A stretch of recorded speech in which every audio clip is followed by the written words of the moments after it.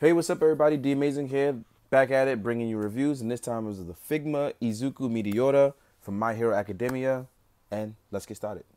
First and foremost, I want to start by saying I was very impressed with this figure straight out of the box. I didn't expect it to be as good as I thought it was going to be, but it came out even better, especially because for Figmas, I tend to lean towards the I don't like it right out the box. And just overall, the look of the figure, it's very accurate to the show. It's animated by Studio Bones. It stays very good to the design. I'm enjoying it. It has a little bit of sculpting for the t-shirt and the wear. And the smooth but posable joint thing definitely works here in the case of this Figma. I'm really excited. But first and foremost, I'm going to wiggle the head out. I'm going to take the mask off so you can see what's going on. And actually, he looks really good with and without the mask, so you can see here. First and foremost, I'm going to jump into articulation.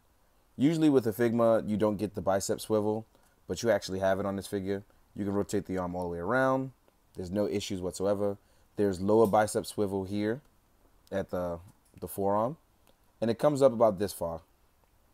So even though it's not double jointed, you still get a ton of range that the figure can go through, and even just rotating in different ways. And they've done a good job of making it match. Because look, you can even do stuff like this, where most of the time I have trouble with doing that on most Figmas.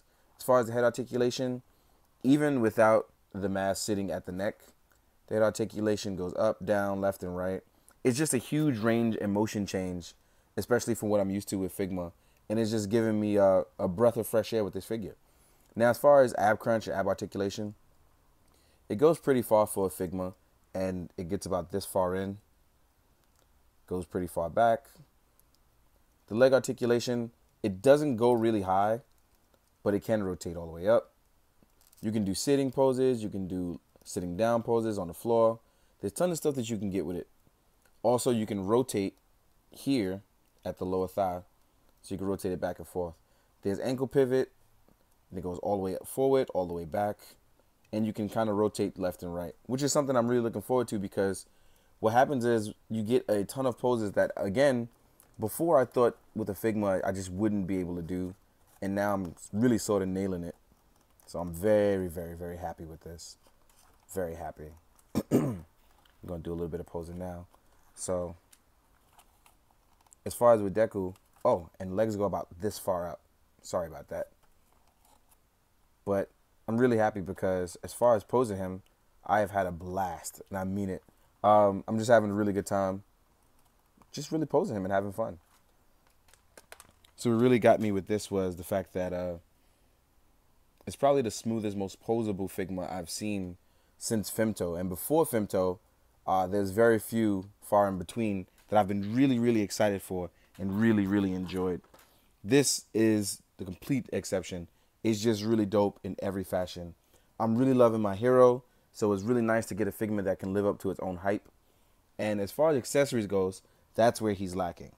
I didn't get the bonus one, so I don't have the origin mask. But as far as the heads go, you get his concerned and worried head, which looks really good even on him.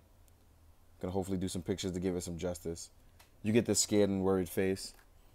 Then you get the serious smash face, where it's him when he activates his power or he gets serious. Really good serious face. I'm telling you, man, they sculpted that really, really well. Now, as far as hands go, you get two closed fists. You see one here as well. You also get the infamous finger, where he uses his power to pluck it and use force to knock out his opponents, whether it's wind, rumble in the ground, or hitting stuff. It's really cool that they gave this to you. Then you get two open palms. One you see here, one is on the figure. And then you also get two palms that are pretty much open that allow for, I'm going to say, riding a vehicle or holding an object. We don't know what those objects are yet because he doesn't come with anything like that. But in the case being, it's just tons of speculation right now. But I'm assuming if they do more characters, we'll get tons of things that, work with that. Either way, I'm super excited for the figure because, like I said, it can get into poses that I normally wouldn't be able to get with other Figmas. And he's doing it with pretty much no issue. You know what I mean? Like I said, he can't get down all the way with the posable on the knee, but you can still do plenty of other stuff with it. And I'm just really excited for that. Especially because he wants to be a hero. So you want to be able to do superhero poses. He's definitely nailing that here. Like all Figmas, he does come with a stand, so you don't have to worry about whether or not he comes with one. He definitely does come with a stand. I'm going to pose him around for you guys for a bit. Now, as far as in scale with other stuff, we're going to look at him next to other types of figures and see what you guys think of it. I think he's really great for his size, so I'm going to show off to you guys. This is Deku standing up next to a Marvel Legends Abomination Build-A-Figure. As you can see, he's completely off the screen, but in terms of size, if you wanted to do a size versus like David and Goliath shot, it definitely works for you. Here he is next to a Marvel Legends custom Nighthawk, where you can see that he's pretty small because he's a kid. He's in junior high school, is supposed to be pretty small. Here he is next to an SH Figure Arts Kamen Rider Kuga, which is already a small figure, but you can still see that Deku is still tiny compared to him. This is him next to a Mezco Punisher, where you can see again, still tiny compared to it. So as you can see, even compared to other types of figures, he looks great in scale with them. He's looking pretty small, but he's accurate. He looks great compared to his manga and anime counterpart. It's just something I'm really enjoying. If you aren't already watching the show, I advise you do. If you are a big fan of the show, I really think that you should get this figure. And if you want the cute and adorable one, you can go with an Android. But if you wanted a more posable figure, this is definitely the one to get. As far as I know right now, there's no US release for the figure, so you may have some trouble finding it, and it may be pricey. But the figure is hot, the figure is dope, and it definitely gets my blessing on being cool.